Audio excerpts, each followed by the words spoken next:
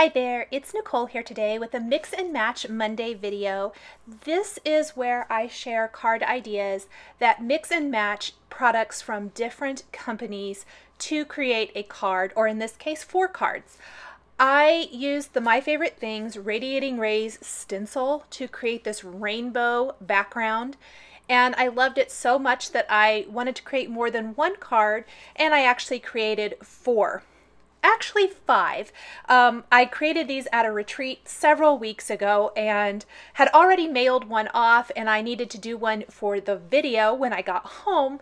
So I went ahead and created another one. And the great thing about this card design is it's super easy to replicate over and over if you want to, with any colors you want. Maybe rainbows are not your thing, or you want a nice sunshiny background. This stencil is going to create that for you. I am using a bunch of colors of distress ink here, holding down the stencil in the middle. This is kind of the messy way to do it. You could tape it down if you wanted to, but I went ahead and just used my fingers to hold it down. Starting in that upper left corner, I am using picked raspberry, candied apple, carved pumpkin, squeezed lemonade, twisted citron, peacock feathers, salty ocean, and wilted violet distress inks. The key to doing this is I like how distress inks blend on Bristol smooth cardstock, and that's how I achieve that kind of seamless, really beautiful blend on my background that you're going to see. You could try this with different kinds of cardstock and you're going to get different kinds of results. I think the results are really soft on this particular cardstock, and blending is super easy, which is definitely what I was going for here. I'm moving my way around, just pouncing the color on. Not too terrible dark. You want it dark enough that when you go back over each of the colors here in a little bit, that you still have the definition of the rays, but it blends it out and softens it, if that makes sense. So now I'm simply going to just gently start pouncing the color over the areas. So where the pink rays are, I'm going to pounce on that picked raspberry, soften it up, blend it gently, kind of blend it with my ink blending tool. It's more of a pounce for most of the colors. Otherwise, I blend a little bit, but you can kind of see here with the orange that it blends it out if there's a lot of ink in your ink blending tool. And I didn't want the ink rays themselves to completely disappear. In the center, I'll use that squeezed lemonade and just do a circular motion to make kind of that middle portion kind of look like a sun, I guess. Give it a little bit of color. I'll blend out as I go. I'm using a scrap piece of paper to help keep my fingers out of the ink because I made a huge ink spot there in that top corner, and I had to go back over it with the picked raspberry color, pouncing on the twisted citron now. And you can just see how much adding the color over top of the stencil softens the whole look and adds color to the entire background panel. Peacock feathers, then blended into salty ocean, and finally finish with wilted violet, which this tends to be kind of a dark color, I think, so I really just kind of stuck with the pouncing motion here rather than blending. I'll go back over the center, even though this particular center is going to be pretty well covered up with the animal that I color from the Winnie and Walter Big Hugs stamp set.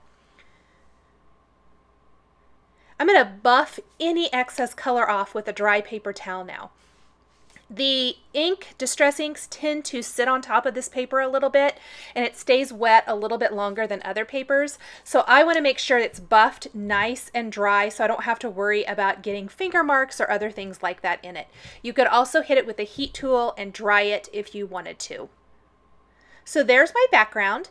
Next, I'm going to grab an animal from this Winnie and Walter Big Hug stamp set. These are the cutest little critters. I absolutely adore them.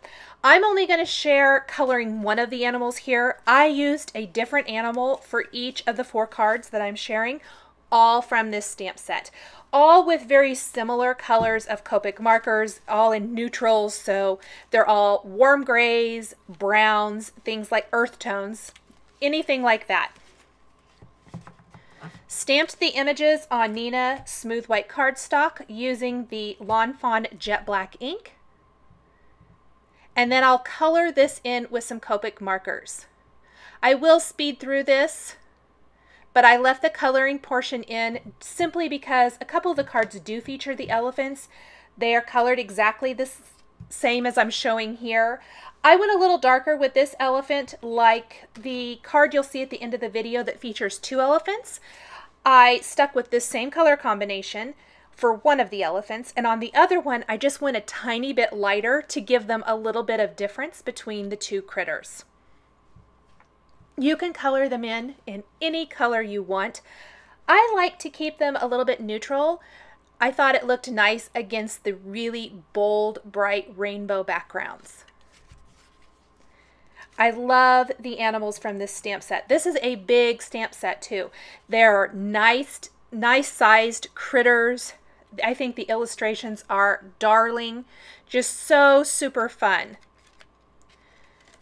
I did die cut the panel for my video today with the Simon Says Stamp wonky rectangles die, so it has that stitching design all the way around the edges. Just dresses up the edges of the panel a little bit. You'll notice that the other cards have a postage stamp style background. This is a Winnie and Walter die collection that I used for the others. I actually borrowed it from a friend, so I didn't have it here at home to replicate that, but you could use any kind of die that you wanted to, or even not use a die. These are pretty simple cards. You stencil, you add a cute critter, a nice stamped and embossed greeting, and then some simple embellishments. So I kept it, I thought the decorative edge, I guess I want to say, it just kind of kicks it up a notch, makes it a little bit dressier. But you could totally just trim the paper down a little bit if you wanted to, and not worry at all about die cutting these if you didn't want to. So there is the elephant, some little dot detail to dress him up. The monkey is in some of my favorite earth tones, which are the E40, 43, 44, and 47. Just super, super cute and very easy to color. Once I have these completely colored in, there are coordinating dies for these images available from the Winnie and Walter online shop. These are the Big Hugs cutaway dies.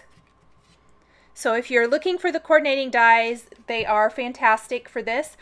I also think that most of these images wouldn't be too bad to fussy cut. Just cut them out with your scissors if you wanted to. I'm going to use an anti-cling powder tool there on the bottom portion of my background panel and stamp a greeting from the Big Hug stamp set with Versamark ink, sprinkle on a little white embossing powder, and then heat set this with my heat tool. I chose to stamp and emboss on top of the Distress ink background. If you wanted to, you could go ahead and die cut your panel first, stamp and emboss your greeting, and then add all of your inking on top for embossed resist. Either way, you're going to end up with very similar results. Here's my cute little critter that I'll put some nice strong adhesive on and just stick right there in the center of the card, right above the greeting. I've die cut some mini hearts using the Simon Says Stamp mini hearts die. This is probably one of my most used dies for small heart accessories. They are the perfect size hearts, and there's several different styles. So if you kind of like the folksy art or a more traditional rounded heart, or even a little bit of a wonky one, and then they come in all 3 sizes. So there's those 3 styles, and then there's 3 sizes in each, which I think is fantastic. I kind of call this the folk heart, the long, skinny kind of one. And I went ahead and colored those in with some Candied Apple Distress ink. One of my favorite things to do is to go ahead and color in a white die cut accent of any kind, whether it be a star or a heart or whatever it might be, with Distress inks to perfectly match the project. You could also color them in with Copic markers or other kind of markers or other kind of tools, or even die cut them from solid cardstock. Once I've adhered these to the background, I'm going to go ahead and cover the hearts with some glossy accents to really make them shine. Go ahead and let that dry completely. Attach this panel to a white card base, whether it be a side fold or a top fold, depending on the design of the card. And the cards are all finished. I think these would make a fantastic gift if you created a whole bunch of these and gave them to someone. Maybe put thank you greetings on them so somebody has a whole bunch of thank you cards on hand. Thanks for joining me today for this Mix and Match Monday card project featuring lots of different products from My Favorite Things, Winnie and Walter, and Simon Says Stamp, plus more. The supplies I used to create these cards are listed and linked below the video here on YouTube. Here are a couple more videos that you might be interested in. Thanks for watching, and we'll catch you next time.